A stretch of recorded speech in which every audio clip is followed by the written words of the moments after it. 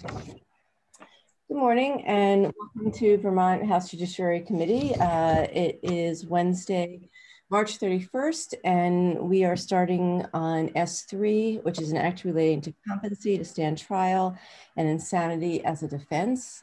As you can see, we have quite a few witnesses here today, and we won't get through everybody today. And I want to thank our committee assistant, Evan, for working with our witnesses to find out what your schedules are and your time constraints are, and hopefully we are accommodating everybody.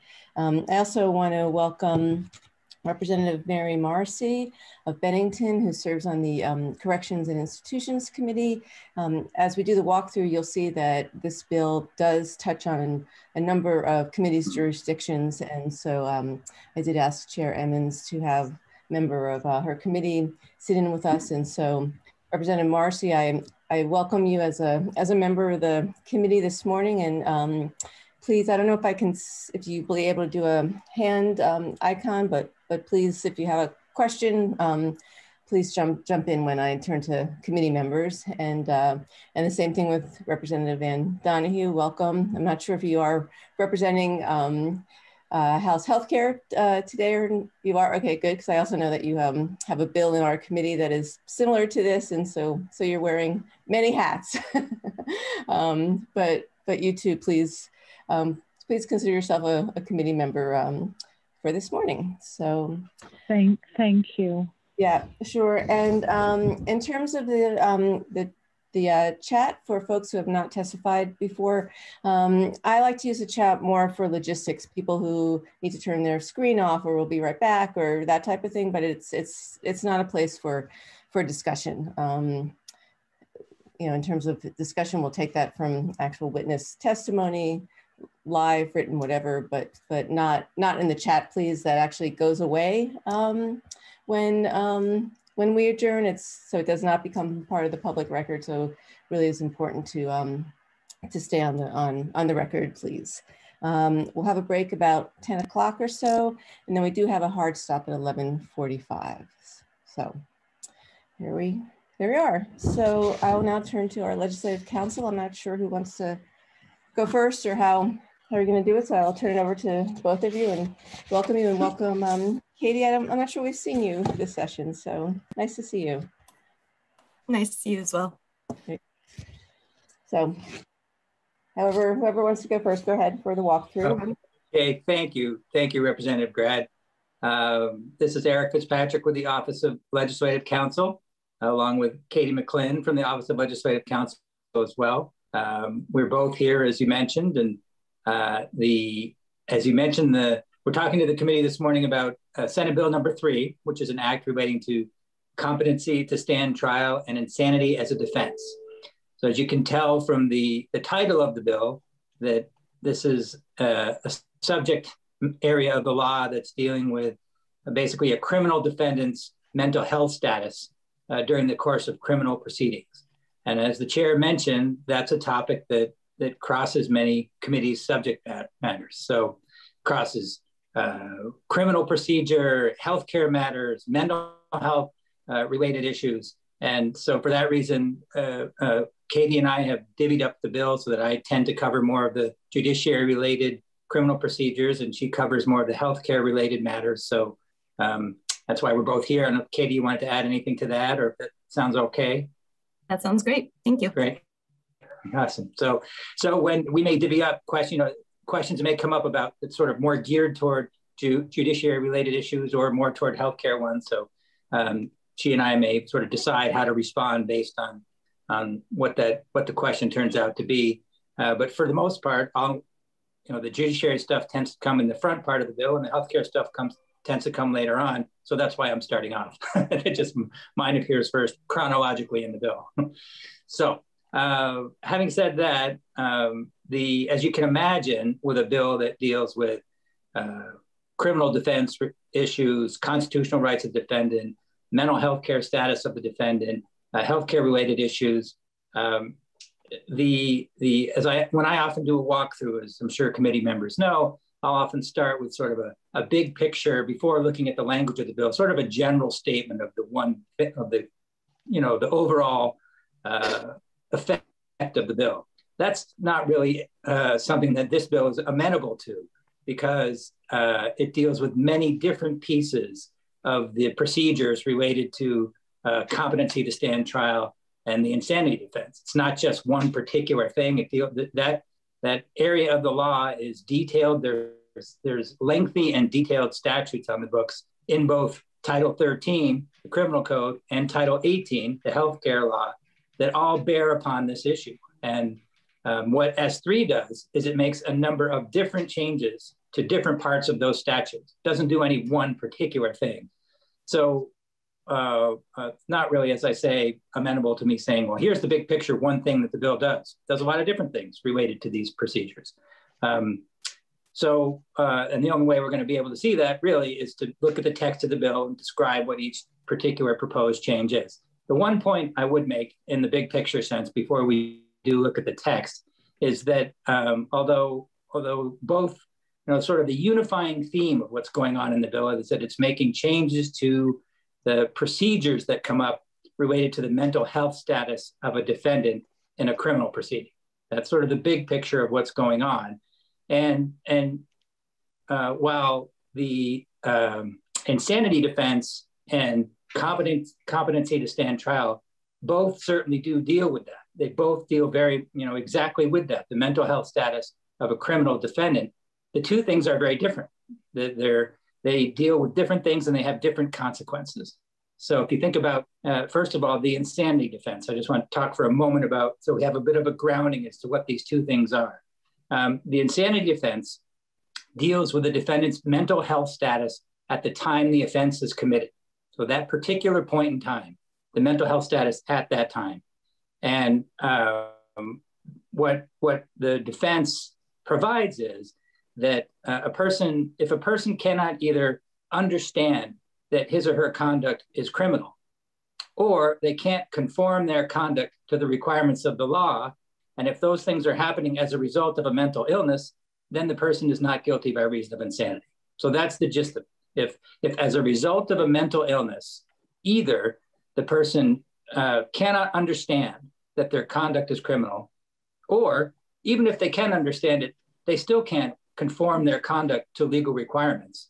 Again, specifically as a result of a mental illness, not for some other reason, then the person is not guilty by reason of insanity. And an important point to remember about that is that if you're found not guilty by reason of insanity, then it's a complete defense. In other words, you can't be charged with the crime ever again. It's a complete defense. And if you think about that, there's some logic to that, because the idea is that a person at the time that committed the offense is incapable of forming the criminal intent that would be required ordinarily of a criminal defendant. So that's the way the insanity defense works. On the other hand, competency to stand trial deals with the mental health status of the defendant at the time of the trial. Totally different point in time, right? Nothing to do with the defendant's mental health status at the time the offense was committed. The only inquiry is the time of the trial. And if at that point, the person is either unable to understand the criminal charges against them, or sort of unable to participate meaningfully in their own defense. So they either can't understand the nature of the charges or can't defend themselves, then they would be deemed incompetent to stand trial. Again, very different consequence though. A person who is found incompetent to stand trial can regain competency later on in the future and still be charged with the offense. So you see the difference between the insanity defense. That person, it's a complete defense. They can never be charged again. On the other hand, competency has to do with whether you are sufficiently competent to participate in the trial. And that can change over time. The person can have treatment, for example, and regain competency. And the prosecution can, if the prosecution in the first instance could always decide, whether they want to keep the charges in place or dismiss the charges if a person is incompetent, they could always make that decision.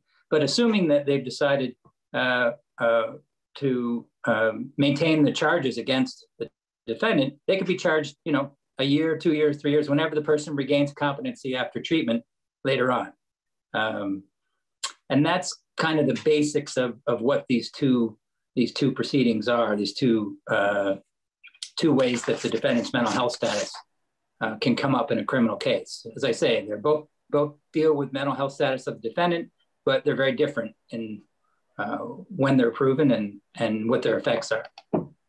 So with that as background, I would tend to move to, the proceedings around these things, as I said, are very detailed. There's a lot of statutes about it. And what S.3 does is it proposes a number of changes to these statutes. Best way to look at that is to look at the bill. So unless you want me to pause for a moment, Representative Greta? Yeah, I just want to make sure that committee members understand the distinction and don't have any questions.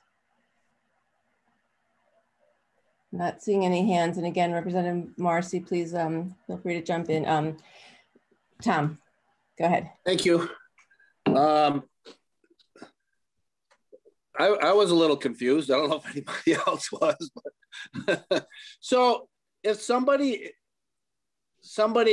commits a crime and they're found incompetent to stand trial, but after, say, treatment or a period of time down the road, they could be found competent to stand trial?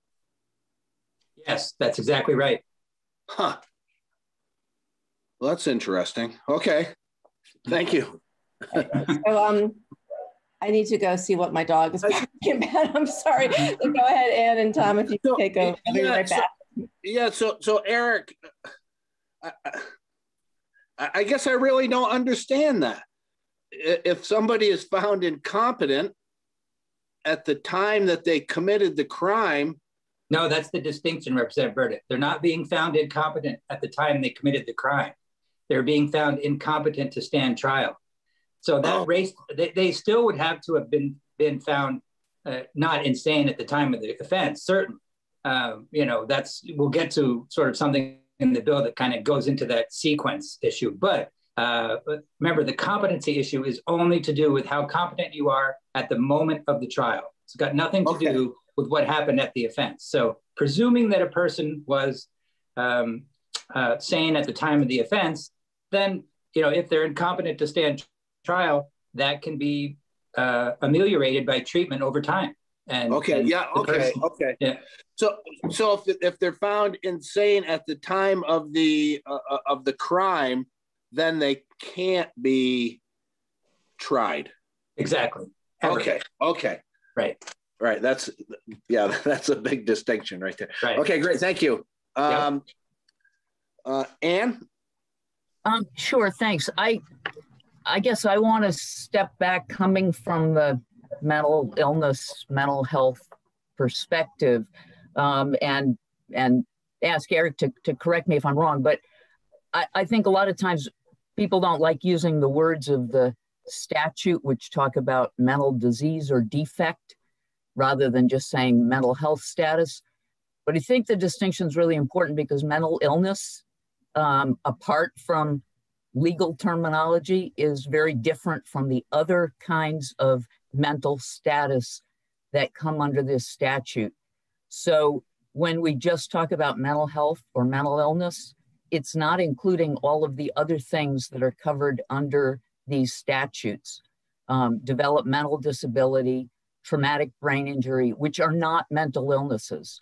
So I think that's a really important thing to keep in the back of your mind, because when you change one part of the statute and you don't change others, you're enhancing the real discrepancies that are built into this statute, which has been changed over time in bits and pieces, but not as a comprehensive look at alignment. So this new bill is an example of that, because it's really only addressing the mental health, the actual mental illness components, but there are all these other components. And whenever the reference is made to the mental health status of the defendant, it's actually any of the conditions that qualify under the statutory definition under criminal law as a mental disease and defect. It's not just mental illness. Is that a fair description, Eric? Or? Yeah, I think so. Yeah. So I guess I'm reacting a little bit again from the person with a mental illness perspective. When we think of it only that way, we're labeling one group of people when it's a legal concept that has to do with the ability to appreciate wrongfulness and so forth, and which incorporates a lot of other conditions that might cause that status than mental illness. And whether those procedures align, I think, is an important thing to keep in mind as you look at the changes that the Senate bill has. Thank you. Okay, thanks, Tom, for taking over. Okay, I'm not sure where. I'm sorry, I'm not sure where we were. Eric, you still? No, we were just still. Yeah, go ahead, Eric. Yeah. No, I was just going to say the same thing you were probably, which is just that still entertaining questions on sort of the introductory piece and comments, and still pausing to see if there's any more before we look at the text of the bill. Great, thank you. Thank you. Not seeing anybody. Okay, great, go ahead, thank you. Great. Okay, so I'm going to share my screen now, and we'll dive into the text and see the particular changes that are proposed by S3.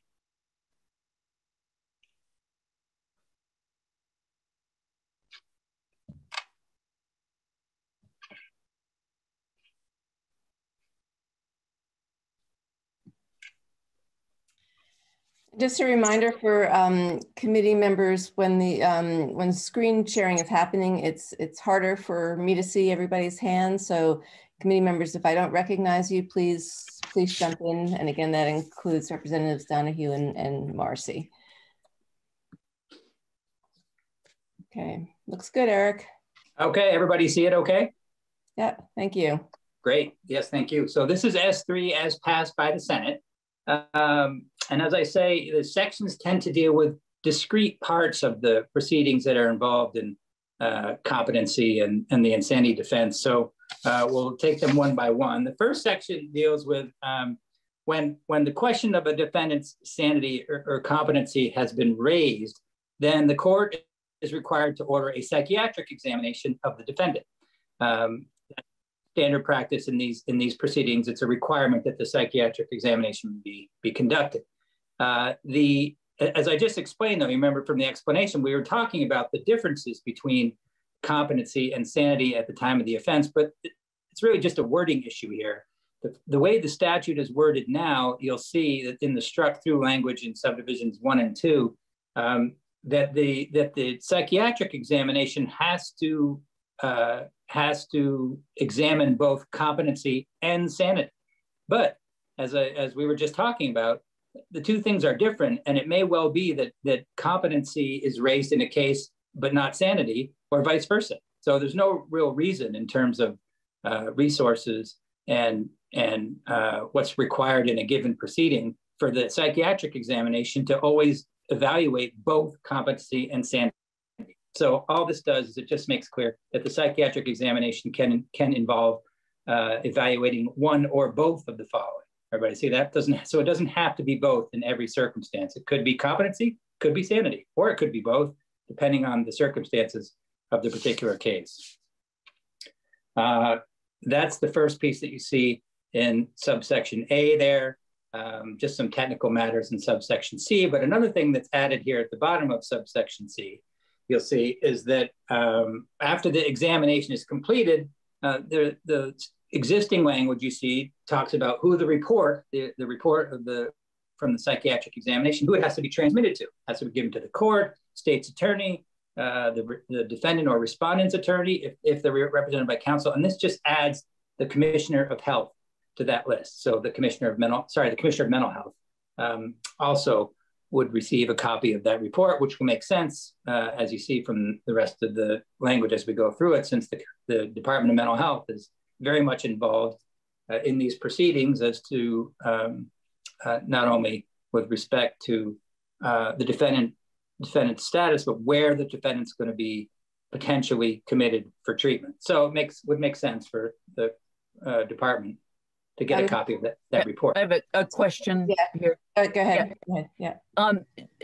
Eric, did the Senate committee at all discuss also including the commissioner of Gale, of independent living and aging, because they have jurisdiction? The paragraph just before references competency for a person with a developmental disability, which is a psychologist evaluation. And the Department of Mental Health, the Commissioner of Mental Health, has no jurisdiction or involvement if the person is not competent because of a developmental disability. Did they discuss including Dale there? I don't, and I always give a little qualifier to these responses because, you know, it's always potentially true that the committee discussed something when I wasn't there or that I missed it, but I don't recall them talking about that. I maybe ask Katie as well if she recalls it, but I don't myself. I give the same disclaimer that I am often not in the room and I don't recall a conversation on that point.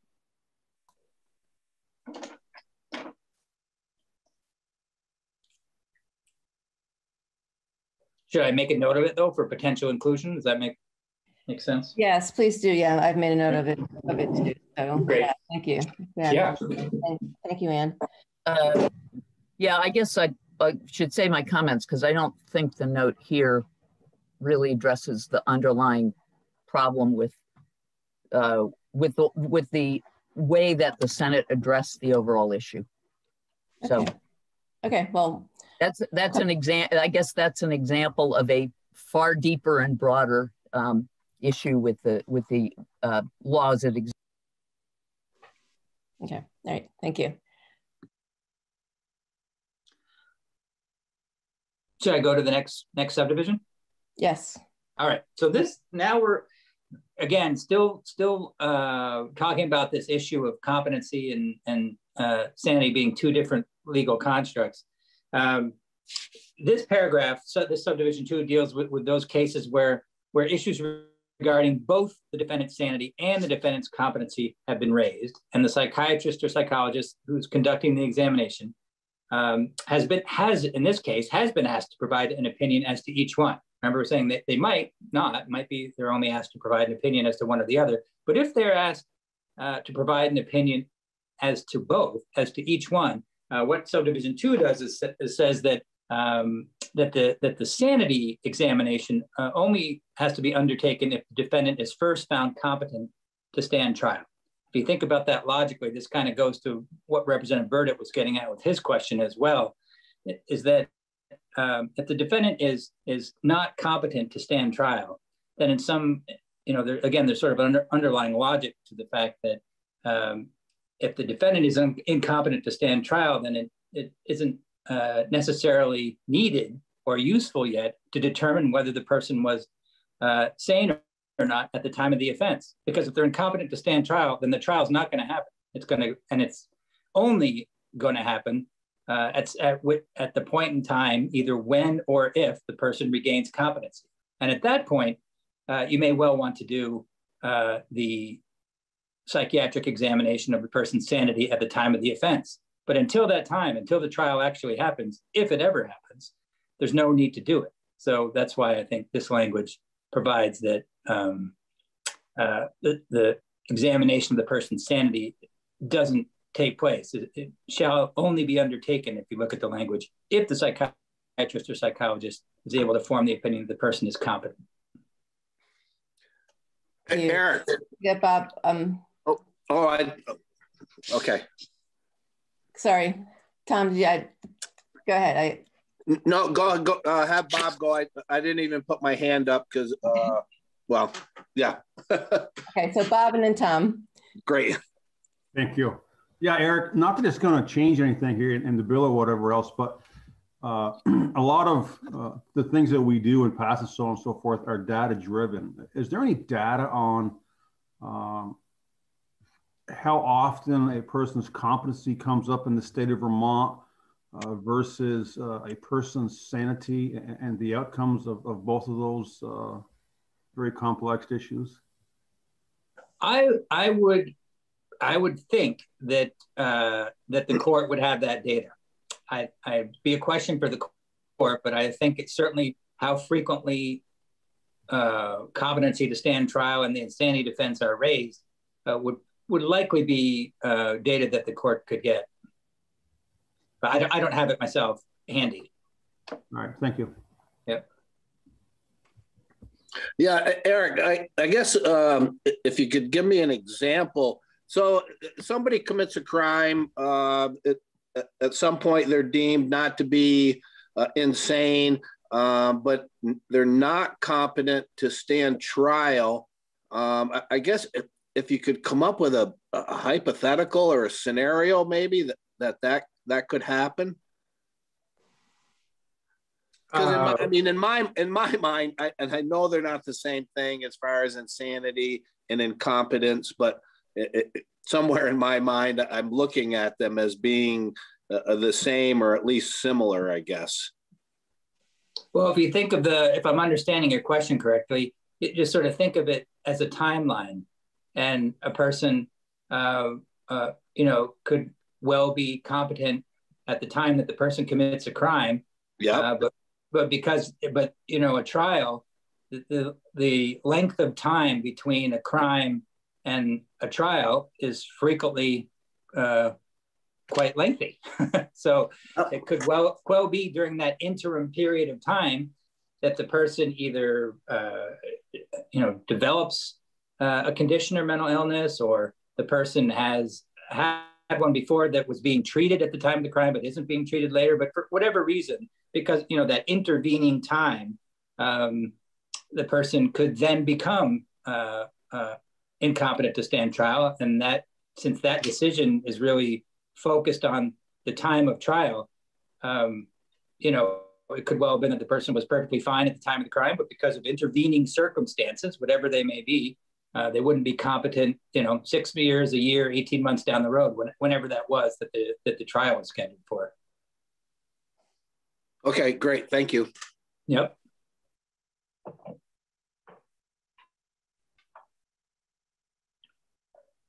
So moving on to section 2. So again, remember, Eric, I'm sorry. I see Kate's hand. Oh, sorry. Yeah. That's okay. Can you hear me? Sorry, I'm off camera for a moment. Yes. I just had a question about that last section.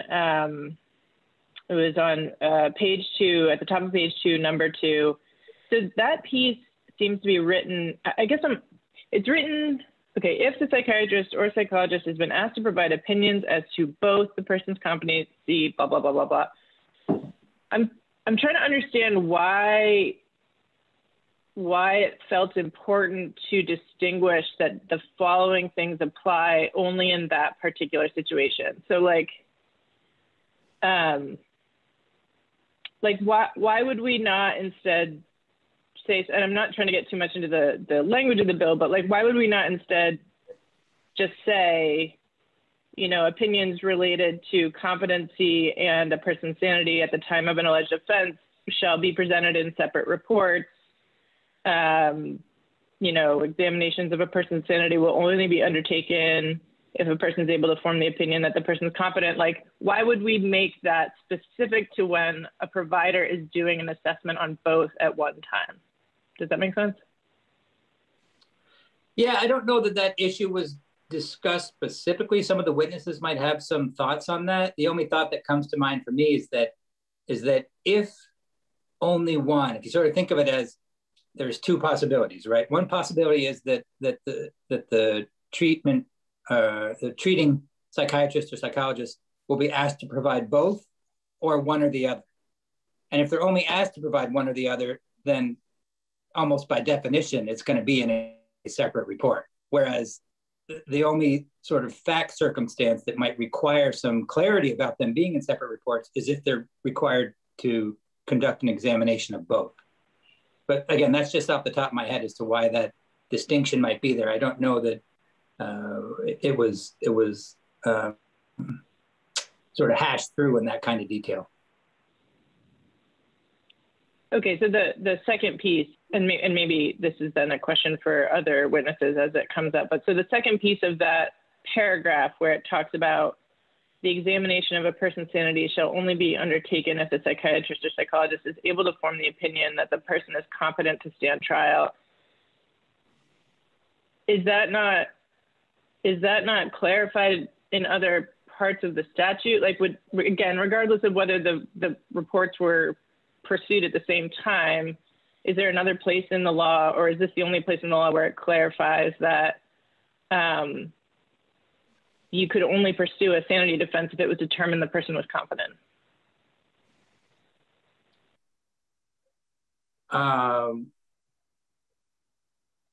I think this is the place that's made clear. I don't think it's about the ability to pursue the defense. It's just about the examination. That the order of the examinations would only proceed in that way. It's not saying that the defendant can't pursue the defense if the only after having been found competent. I think as a logical matter, that's probably the way it would play out. But again, I do think some of the folks some of your witnesses who have a great deal of daily, experience practicing in these proceedings on a day-to-day basis might have some good testimony for that question as well. Okay, thank you. Mm-hmm. Ken. Good morning. So I was going to ask this before, and then Tom asked it, and I thought I had it answered, and now I'm looking at paragraph 2 here. If a person that does something wrong is incompetent at that time, when they come to trial and they're found competent, they're still not going to be charged back at that crime because they were incompetent, correct? Could you run through that one more time? I'm sorry about that, Representative Gosselin. It lost me right in the middle there. I knew you were going to say that. Sorry. If a person at the time of the crime was ruled incompetent, when it's time for them to stand trial for this crime and they're found competent, can they be charged for that crime that they were found incompetent on before? Well, we have to be careful about the terminology here. Competency only is an issue at the time of trial. So if they were found, however, at the time of the crime, if they were insane at the time of the crime, then remember, they can never be charged. They won't be, the trial will never happen because they couldn't form the criminal intent necessary to commit the crime in terms of the law. So if their insanity defense is successful and they're found insane at the time of the crime, then the trial will never happen. So the competency issue only comes up with someone who is able to stand trial, and therefore at least up to that point, by definition, is at least has not, let's say the person has not had a successful insanity defense. In other words, they weren't able to show that they were insane at the time of the offense, or they may never have raised it at all because of, I was talking about with respect to Representative Burditt's question, maybe it just wasn't an issue. The mental health status wasn't an issue at the time of the crime, but it becomes an issue later on. That person, even if they're incompetent to stand trial at the time of the trial, could regain competence later on and then be brought back into court for the criminal trial. Does that help a little bit? Yeah, I think I'm going to wait to hear from everybody and then ask questions. Okay.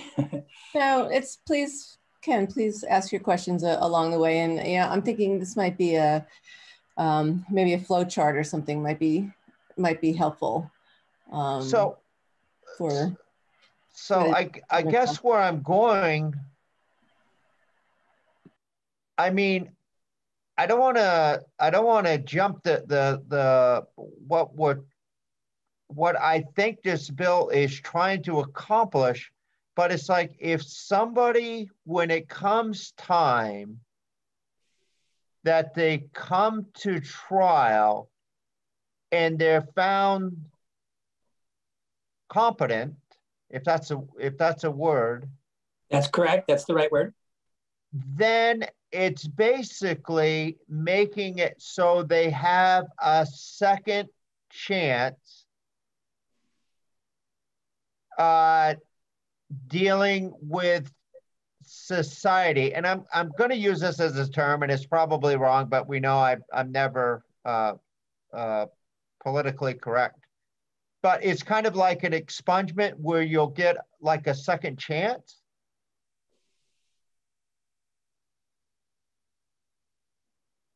I think the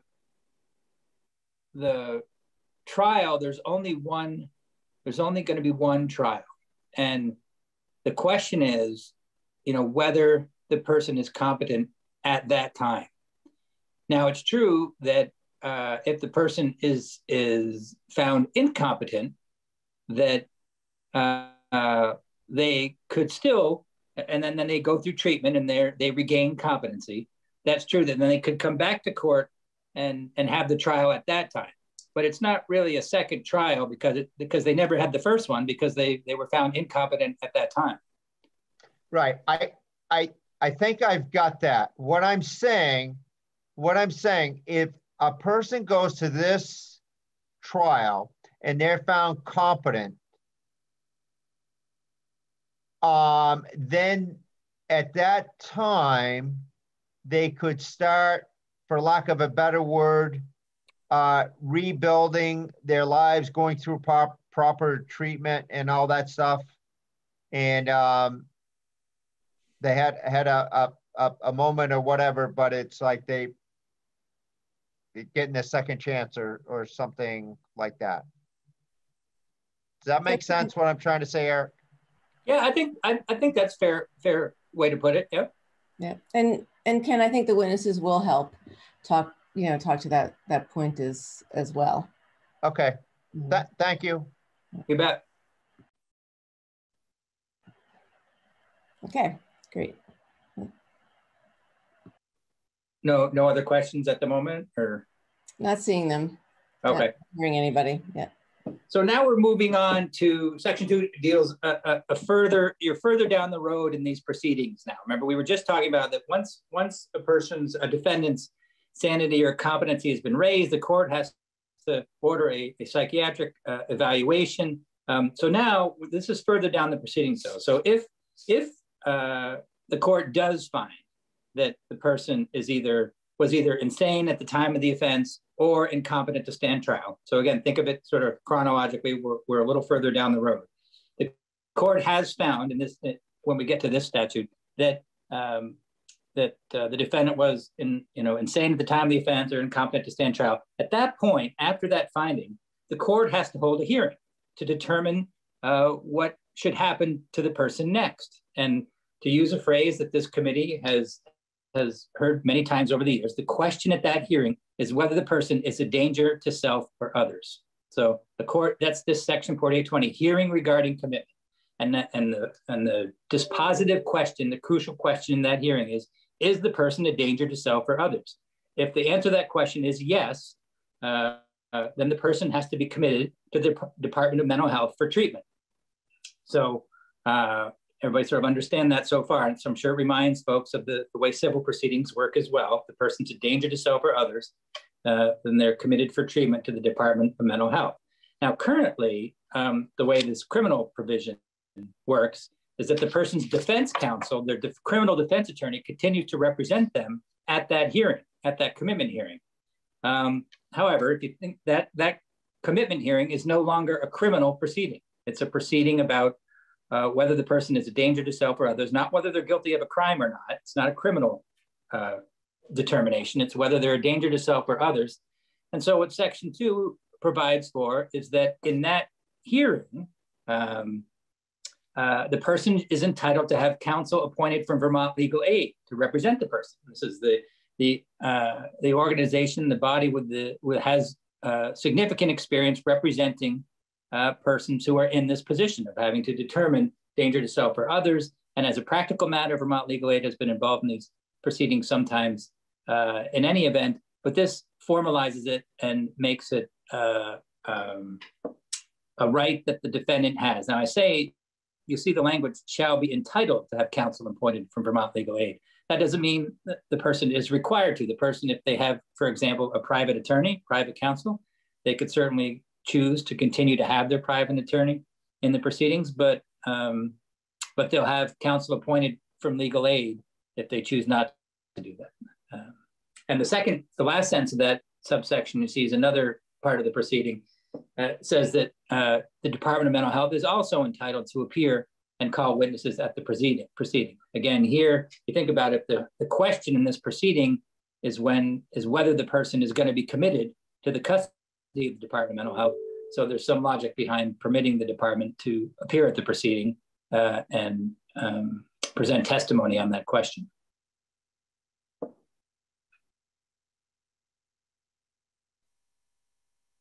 So that's that section. Going to move on to section 3. I'm not hearing any other questions. All right. So now, again, keep in mind we're kind of moving along the chronology of the proceedings now. So in this case, if the court after the hearing that we just looked at, if the court does find that the defendant is a danger to self or others, and they commit the person to the Department of Mental Health's custody for treatment, then this next section deals with notice to the crime victim when that person returns to the community. There's nothing in current law that provides, after a person is committed to the department for treatment, and the person, after being treated under various scenarios, may be returned to the community. There's nothing in current law that provides notice to the victim of the crime, because remember, this is only folks who have gone into the system through the criminal justice system. It's not dealing with folks who went into the department's custody through the civil process. These are only folks who are coming in through the criminal avenue. And there is likely a victim of whatever criminal act took place. And the proposal here is to create a system of victim notification for when the person who is in the department's custody is returned to the community. So that's the big picture of what's going on there. It's a victim notification system for when persons who have been committed to the department as a result of a criminal proceeding end up being returned to the community. So under Section 3, this victim notification requirement applies. Where are we here? I think I'm going further down here. Here we are. So this victim notification requirement that is I'll talk about in detail here because there's a lot to it. It applies if a defendant is committed to the Department of Mental Health custody after having been found, and I'm at the very beginning here, Roman numeral 1 and 2, after having been found either not guilty by reason of insanity or incompetent to stand trial, provided the person's criminal case has not been dismissed. Now, what that means, that second subdivision, Roman numeral 2, is that, as you can see, so this victim notification requirement applies to everybody who's been found, who's been committed after having been found not guilty by reason of insanity, but it doesn't apply to everybody who's been committed after being found incompetent. It's only those who are found incompetent and the person's criminal case has not been dismissed. What does that mean? Kind of goes back to what I was saying very early on in this walkthrough. Remember, the prosecution doesn't necessarily have to keep the criminal charges in place against the person after they've been found incompetent. I'm sure the practitioners will talk more about this as well, but it's not unusual for a person to be incompetent for a very minor offense. It might be shoplifting or something like that. And that could well be a case where the prosecution says, well, it's really not helpful to the person or a wise use of resources or in any way impact community safety to proceed with a criminal case against someone who's found incompetent for, shoplifting of something very minor. So the prosecution in those cases, it's not unusual for them to just dismiss the case. In those sorts of cases, the policy decision here is it's not necessary to provide any victim notification for that minor proceeding. So On the other hand, if the prosecution has kept the criminal charges, kept the criminal case going, has not dismissed the criminal case, there's sort of presumption there that that would be a more serious matter, and that would be one in which victim notification would be required. So that's the reason for that distinction in the beginning as to who, in what cases does this victim notification requirement kick in. So when notice, let's say when notice is required, okay, if this victim notification component kicks in and is required, then the commissioner has to provide it under 3 different circumstances, and that's what we'll look at now. Excuse me, Eric. Excuse Yep. me, Representative Donahue's hand is up. Go ahead. Yeah. I'm trying to understand and follow the term victim under the victim of the offense. And I understand that if a crime occurred, then there's a victim of the crime. But if a defendant never stood trial, the charges are maybe still are still pending, but there's never been a conviction. So we don't know legally whether that individual actually was the perpetrator of the crime that created a victim. So the reference victim of the offense being notified because a person who was accused of a crime, is that what we're talking about? Because it seems to imply that this person did in fact do the crime and create a victim when that was never established. Am I following that correctly? Well, I don't know that I would agree that it wasn't established in some evidentiary way, but I think you're correct that there has been no adjudication of guilt. Yes. So in what way was it established in some evidentiary way in the process we've talked about so far? Well, I think the practitioners, I think, will be able to better describe that. But I think it's going to involve the affidavits and the initial proceedings that the prosecutor would have brought to begin the criminal proceeding in the first place. Whether it be an indictment or information, those could potentially create evidence of who the victim was, if there was. But there's never been there's never been a legal finding that person was the one who committed the crime that created a victim. Is that right? Well, there's been no adjudication of guilt. That's correct. Right. I don't know. Okay. Right.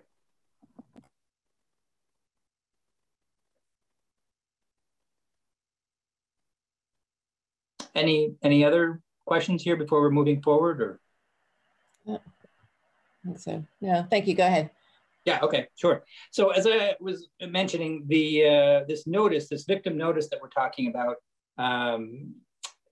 is required. It kicks in when sort of one of 3 or 4, depending on how you look at it, circumstances occurs. And the first one is at least 10 days. So this is, and you say, who does the notice have to be provided to? I'm sorry, I did cover that. That's in B1 right there.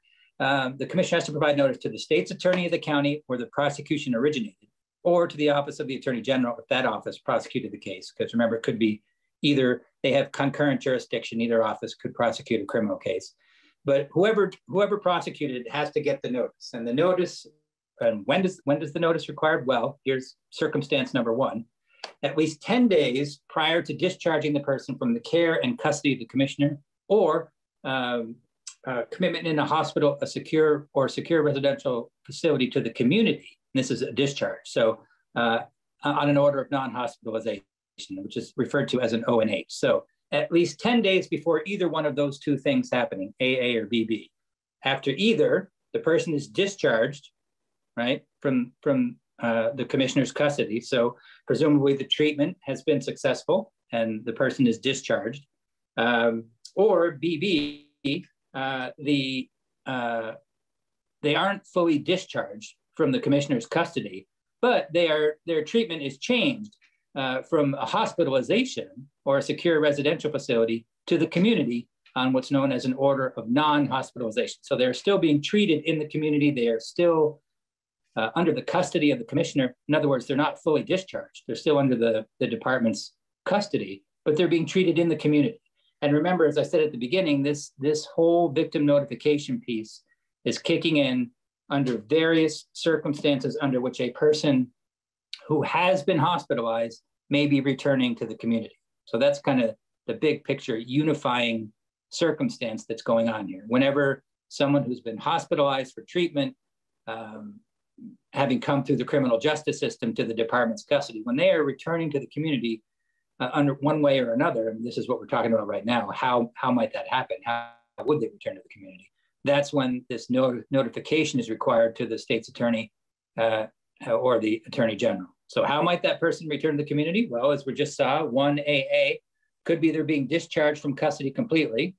Under 1BB, it could be that, well, they're not being discharged completely, but they are being sort of stepped down in treatment level from hospital commitment or commitment in a secure residential facility, recovery facility, to an ONH, an order of non-hospitalization. So they're being treated in the community. Again, a person is moving to that level.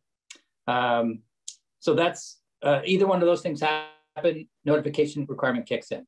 Another way a person might go to the community, you look at subdivision 2, at least 10 days prior to the expiration of a commitment order issued under this section, if the commissioner doesn't seek continued treatment. So what that means is that, again, the person has been committed. There's been this commitment order issued by the court. They were committed to the Department of Mental Health custody. But the way those orders work, the initial commitment order lasts for a 90 days. It's a maximum period of 90 days.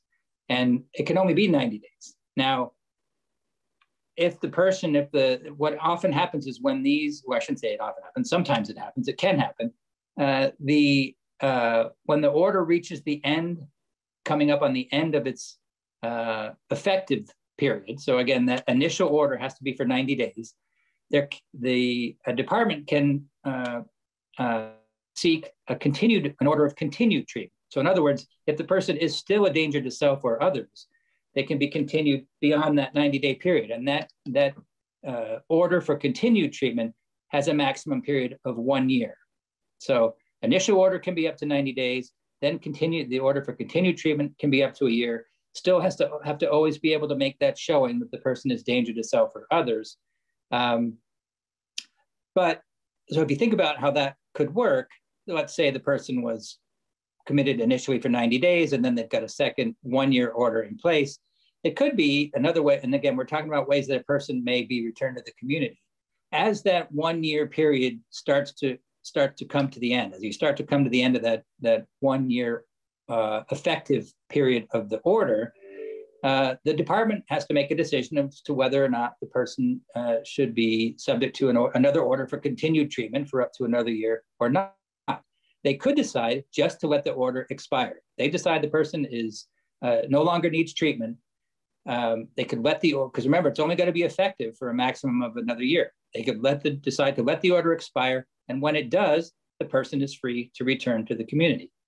Again, that's not an actual formal discharge. So in other words, it wouldn't come under, it wouldn't be exactly the same as what we just described, this formal decision to discharge a person that we talked about in Roman numeral 1. So this is covering another circumstance under which a person could return to the community after having been committed to the department's custody. If that period expires, they don't seek an order for continued treatment, so they're going to return to the community for that reason, then notice is required as well. So that's number 2. Lastly, number 3, when also notice is also required, but when the person absconds from the custody of the commissioner. So in other words, the person flees or escapes from the custody of the commissioner.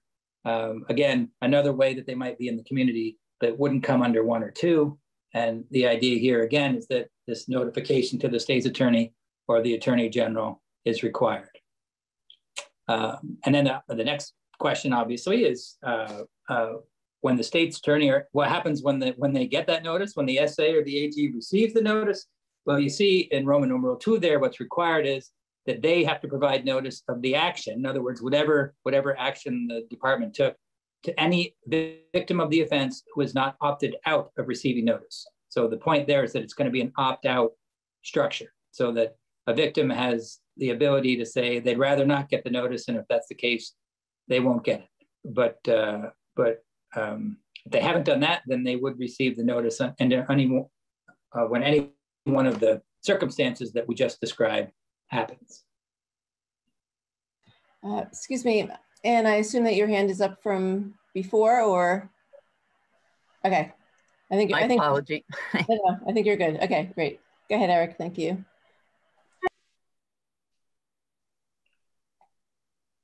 Sorry, was there other questions too, or no? Or I think we're good. Go ahead.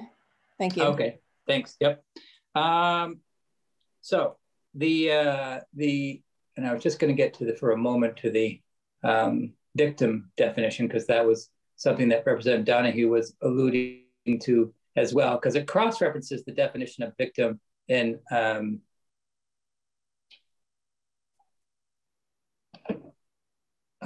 that's in the crime victims statute, and that defines victim as a person who sustains physical, emotional, or financial injury or death as a direct result of the commission or attempted commission of a crime or act of delinquency. So any time it's crime is committed or attempted to be committed. So that's the definition you have in existing law. So what we just talked about was notification when a person is returned to the community under one process or another. There's also a separate notification piece that we're now looking at subdivision C. Now this applies only in situations where a person is already in the community under a non-hospitalization order. So in other words, they've already been in custody of the department, and they've been placed in the community on a non-hospitalization order.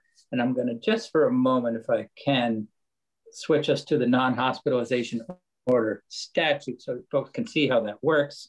So this is in Title 18 judicial proceedings related to these proceedings that we're talking about now.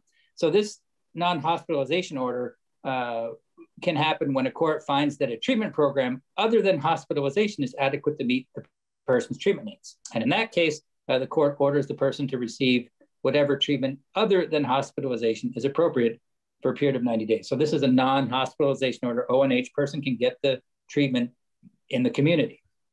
So if that's happened, that the court has made that order, the person's in the community under an ONH, this is a separate notification piece that requires the commissioner to provide notice, again, to the state's attorney or the office of the attorney general, and in this case, you'll notice to the committing court, so the court that issued the order as well.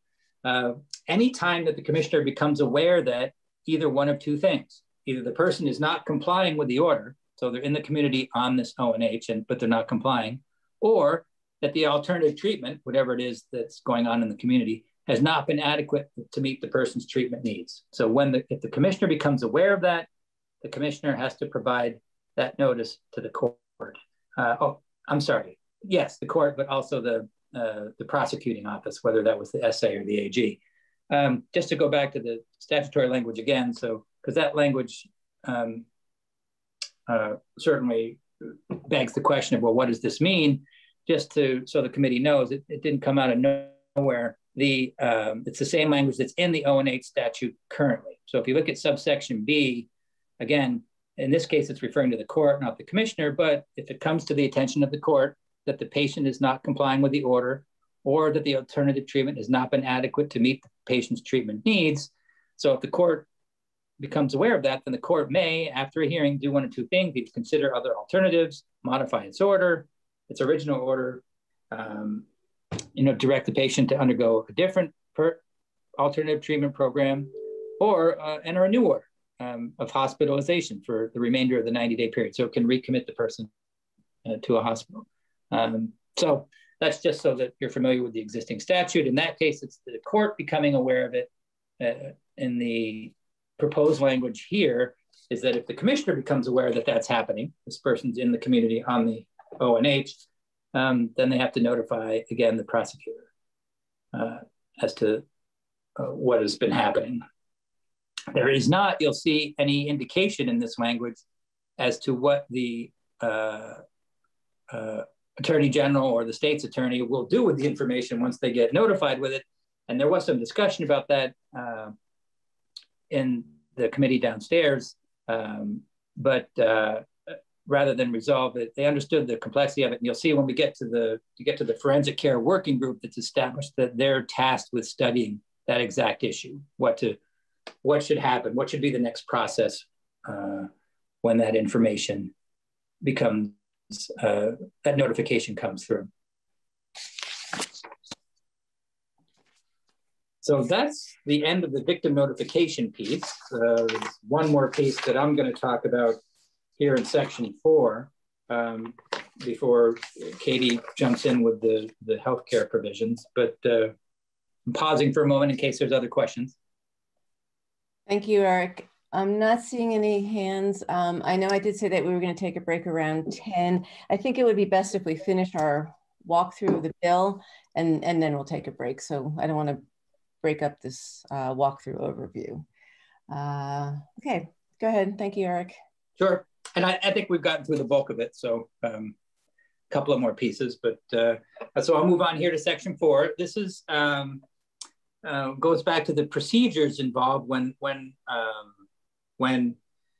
the insanity defense or competency to stand trial are being raised in a criminal matter. Right now, under the rules of criminal procedure, the prosecution is able to have its own psychiatrist or other expert conduct a reasonable mental examination of the defendant when the defendant has provided notice that sanity is going to be an issue in the trial. And I should mention that it's also required under the rules of criminal procedure that notice be provided. So when a defendant is going to raise the insanity defense, the criminal rules require that notice be provided to the prosecution. But in any event, when that has happened, the prosecution is able to have its own psychiatrist conduct a mental examination of the defendant. However, the rules don't permit the prosecution to conduct its own examination when the defendant's competency is at issue. So remember, the key point, those being two different things again. The rule says prosecution can have their own psychiatrist when sanity is an issue. Doesn't say anything about what they can do, that they are able to do that when competency is an issue. So Rule 4 basically does so.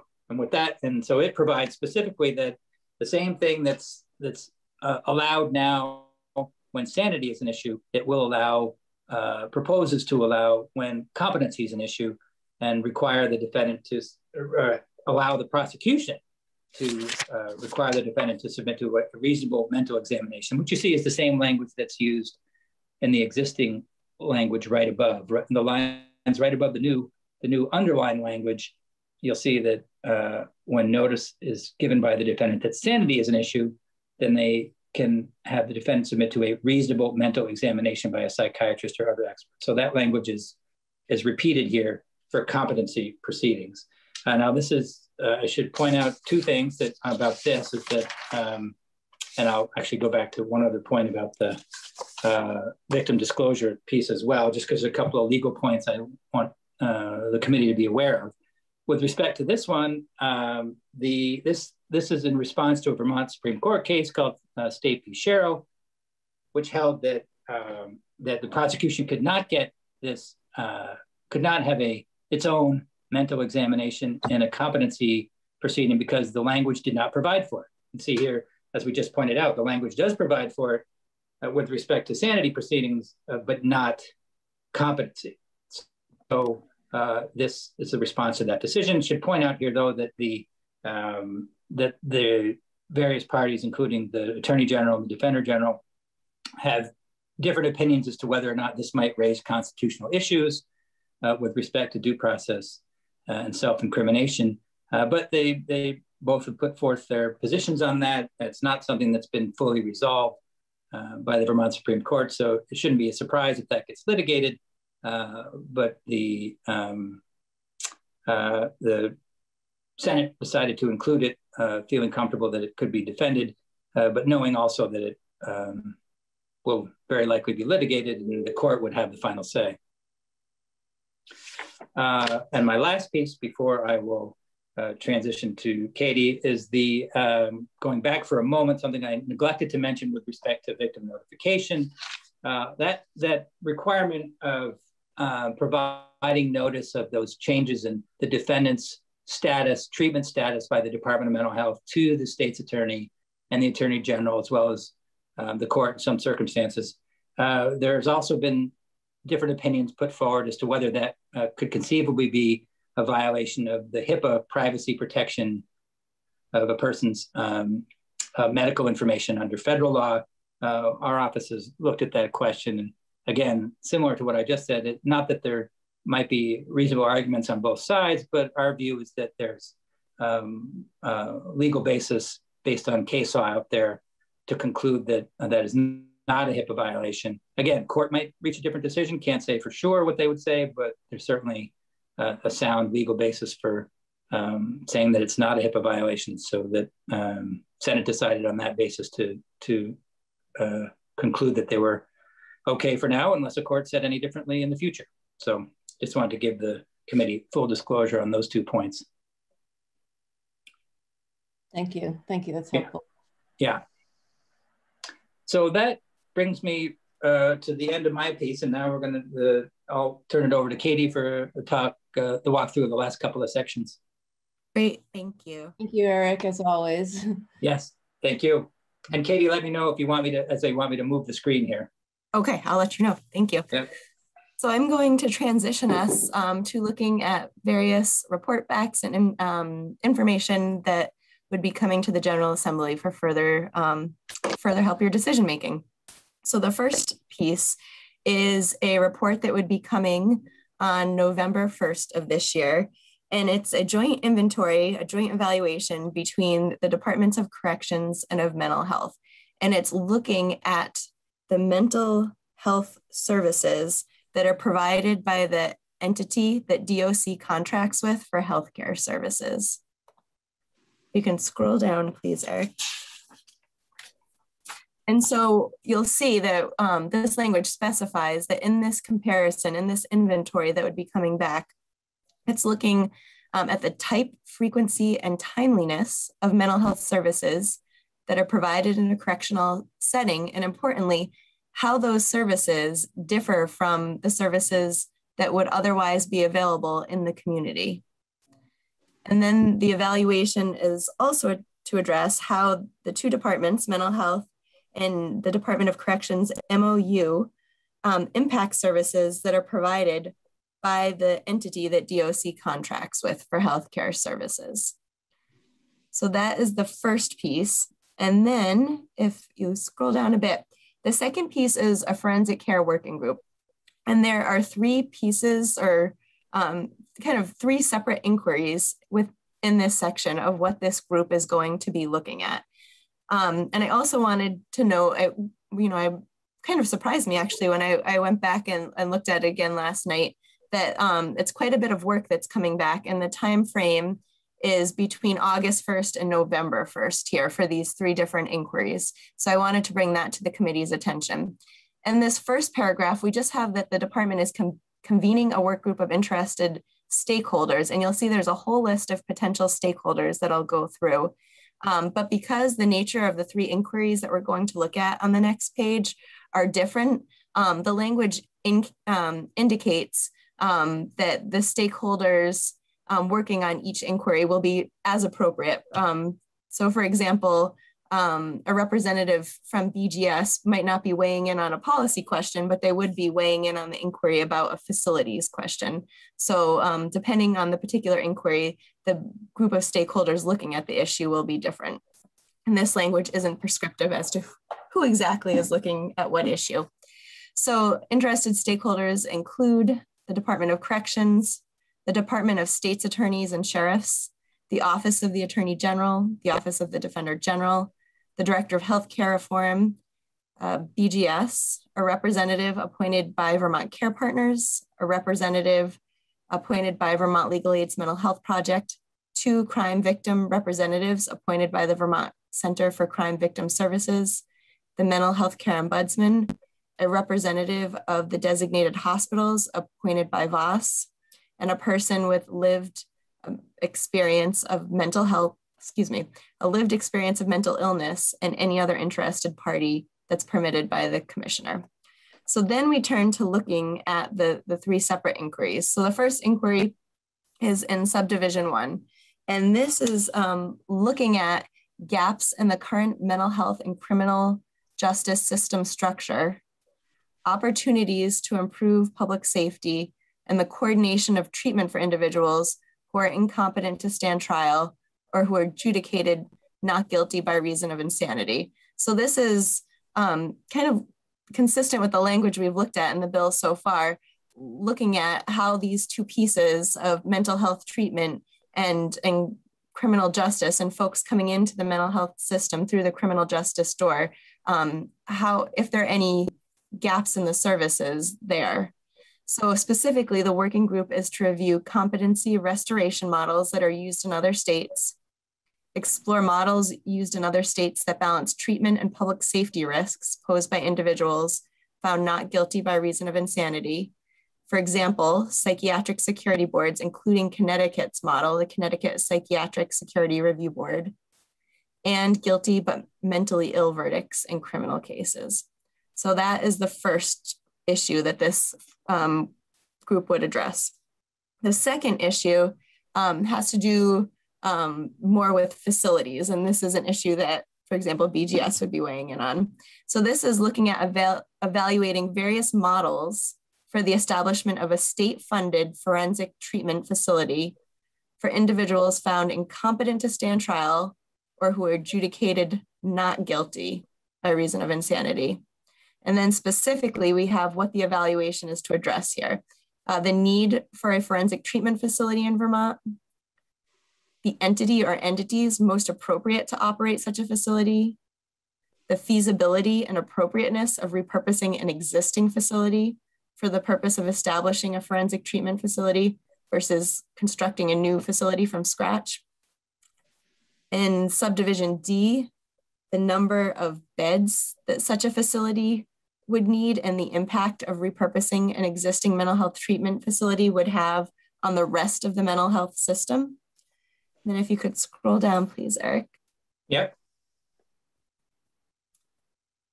And then lastly, the fiscal impact of constructing or repurposing such a facility, the estimated annual operation costs, and then also taking into consideration that what we kind of refer to as the federal IMD, Institutions of Mental Disease Waiver, and that's a federal term, that's not a Vermont term, but these are federal waivers that govern Medicaid reimbursement, and recognizing that those funds would not extend to provide somebody's treatment in a forensic mental health facility. And I see there's a hand. I'm not sure if I should pause. Thank you. Yes, Ken.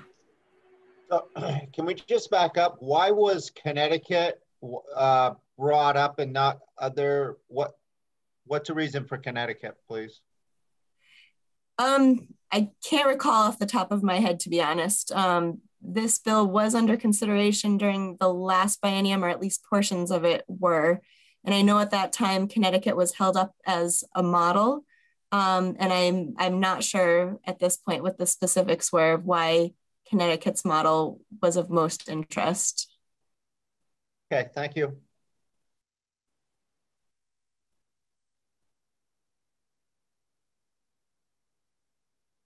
Thank you.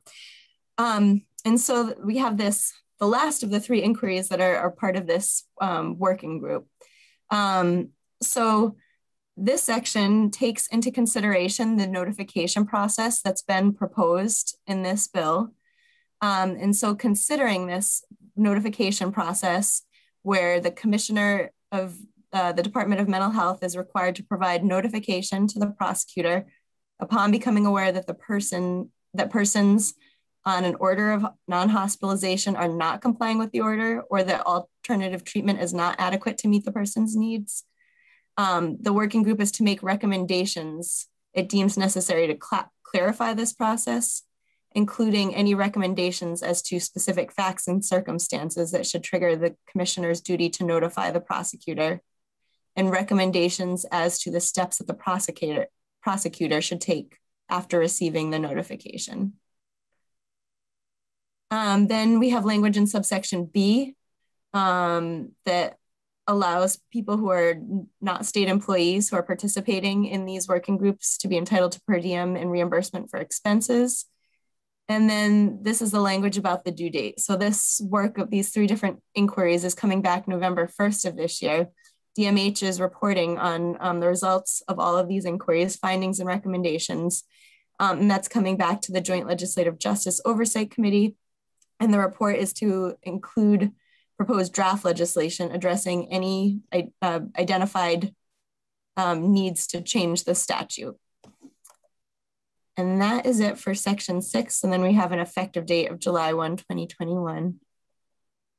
And I will stop there, but I see there's a hand. Yeah. Go ahead, Barbara. Thank you, Katie. Thank you, Chair Grad. So Katie, I'm wondering a couple of things from the earlier part. I was just waiting and wrote my questions down. So in the first report that DOC is doing with Department of Mental Health, you were saying that they're going to do an inventory of what's currently available versus what would be provided in the community. That's not what currently is, right? Because I could picture us getting back waiting list, whatever. Is that I'm assuming that's saying if it were funded, what could be provided in the community, but maybe not. So I was looking for clarification. I think this is trying to capture what is currently in existence. So this is asking DOC and DMH to take an inventory of what services are currently being offered in a correctional setting through the DOC's contractor for healthcare services, but then taking it a step further and seeing how these services that are currently offered in DOC differ from what's being offered in the community. And then they're giving, that gives criteria of how to measure that in terms of the type of services, the frequency of the services provided, the timeliness of services. So within those categories, how do the services differ in the community and in a correctional setting? So I'm worried that if we don't clarify that further, what could come back is, here's what is offered at DOC. You know, we've got dedicated people and they got X caseload. If we send them to the counseling service, right now we have a waiting list. So it may be that if we said, look, we're spending $1 million for this in corrections, if that $1 million were repurposed to our community systems, here's what would be available rather than what currently is available. Because there's not a mental health agency that's going to say, sure, we can on demand now serve people in prison. And so it feels like it's going to be very hard to make the community resources be a viable option if that isn't clarified. I think I take your point. Should I flag this at this point to come back to it? I think the section is, well, let me back up. Is your comment more about that the comparison is more of apples to oranges? That we're not really comparing the same thing just because the resources in the community, the wait lists in the community are so different than the experience of services in corrections? Right. So if it's what is corrections currently offering, there's money going towards that. There's not money in mental health going towards that. And, you know, I've been away from community mental health for a while, but adult services were really underfunded. years ago, and I can't imagine that's gotten much better. So it doesn't seem like, I would be, if it went through, I would be shocked if it didn't come back. No, mental health is too full. We can't do this. I mean, so is the mandate, what can you do without additional money? Because then Department of Corrections needs to say what they would do if they didn't have this $1 million contract. You know what I mean? Like, it's gotta be a level playing field. I'm not sure if I'm fully taking your point, but I think the kind of the purpose of this section is an issue of parity, to see Right. what type of services are available. And I'm wondering, and I got cut off before, my computer kicked me off, so I don't know if you heard this, but are you kind of saying it's an issue of apples and oranges, that just by nature of the practitioners available and the size of the wait list, for example, in the community, it's just that different services will be available on a different time frame than in correctional settings? For sure that. I'm sure there are other things too. Again, if we said there's $500,000 that we have for this service, let's look at what this service is now. Let's look at what that $500,000 would buy if we used our community resources. Feels different than the way it's worded now. Okay, I hear what you're saying. The other part that I wondered about, sort of related to that theme, is I heard you say the contract for mental health services. Is that separate than the health? I think it is a separate contract than the health corrections contract. There may be overlap, but there's more than one health contract, right? If I said a mental health contract, then I misspoke. I was referring to the healthcare contract. As to whether there's a separate contract for mental health services, I'm not sure. And I would have the Department of Corrections, or DMH probably knows, and ask them to weigh in on that. Okay. So that also is interesting, because shouldn't we also look then at like community health centers as part of the answer, not just mental health services? I know Chittenden's Community Health Center has psychiatry, substance abuse treatment, and I like that it's combined with health, because it is health. The two things that I wondered about that aren't spoken in here, but are part of our current contract, it's with a for-profit entity. And I don't know if we're saying, let's look at for-profit and non-profit entities. And it's an out-of-state entity, which doesn't matter here so much to me.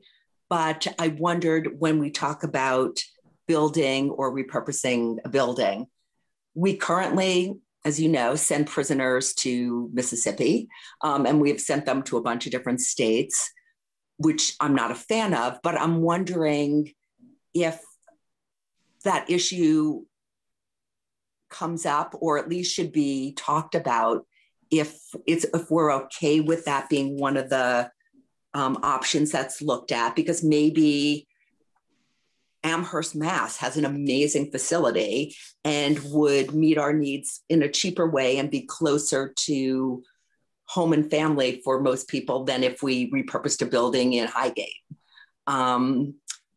So I'd love to have that on the table. And again, I think the for-profit issue in some ways either needs to be thumbs up or thumbs down or discussed. So yeah, thank you, Barbara. And I think we can make note of that when we get into discussion, or if another committee looks at this, we can ask them to consider that. Thank you. And I'm not sure if it was considered in the Senate or not. So okay. Thank you.